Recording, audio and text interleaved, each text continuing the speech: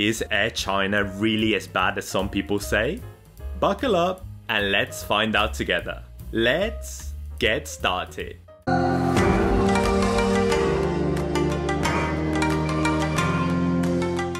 Welcome to Chongqing International Airport. I'm excited to fly with Air China in economy class to Hangzhou today and share this experience with you guys. Our journey today starts at Air China's economy class check-in desks. Follow me. Okay guys, so the first thing to know is that the carry-on restrictions are super strict. You're allowed one bag on board with a maximum weight of just 5 kilos. And be prepared to sign a form confirming that your checked bags are battery free. Okay guys, after a 20-minute wait, we have our boarding pass. Let's go. Let's make a pit stop at 7-Eleven before going through security. I must say I'm a big fan of 7-Elevens in Asia. It's super convenient to have them in airports to get some delicious snacks for our flight. My stomach is in serious need of yogurt after days of spicy food. Before going through security, you have to queue at passport control. And let me tell you that the queuing system here isn't the most efficient. Expect to spend a good 20 minutes waiting.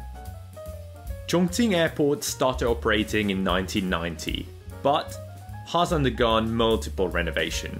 This terminal definitely feels quite new. Check this out guys. This airport has loads of these super comfortable massage chairs. Even the regular chairs look super comfy, don't you think? Oh, and look what I found over here. The airport has these futuristic sleeping pods for passengers with long layovers. These pods are equipped with massage sofas, TV, Wi-Fi, and even aircon. Now, let's make our way to the gate to board our Air China flight. No boarding groups, so people just run to the gate as soon as boarding starts. And that's the A321 that will take us to Hangzhou today. Did you know that Air China is Asia's second largest airline by passengers carried? Any guesses on which airline holds the title for Asia's largest? Okay, so here we have our economy class seat. Pretty standard narrow body economy seat with no headrest. The seat width is around 17 inches, standard for this type of narrow body.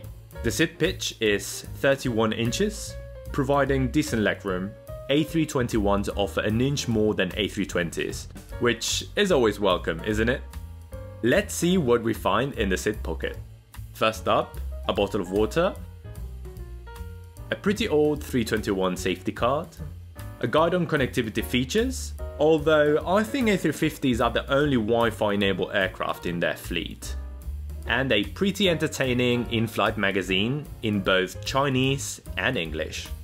Okay guys, buckle up, it's pushback time. If you're enjoying this video, drop a like now, share it with your friends and subscribe for more great content. Air China's safety video is nothing exciting. Some airlines have pulled off some really cool and creative videos. What's your favorite safety video guys? Let me know in the comments.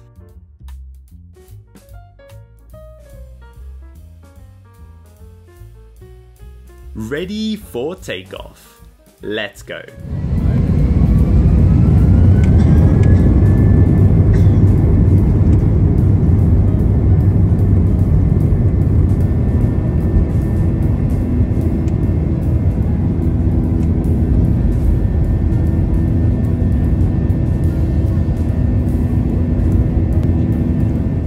I've got to admit, I was surprised by how nice and attentive the Air China crew were.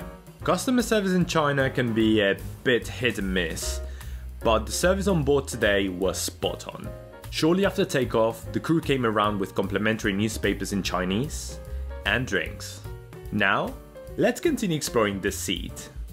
Here's the button to recline your seat, along with the audio controls for the screen. These A321s feature overhead screens where you can watch documentaries about China. In Chinese, of course. Time to inspect the tray table. Light, stable, and relatively clean. Nothing else to report here. About 20 minutes into the flight, the crew came around to serve lunch. Let's see what's inside those boxes. Check out this cute panda lunchbox. This is a short flight, so there is only one main course option. Our main course is this chicken rice, which looks pretty yummy, doesn't it?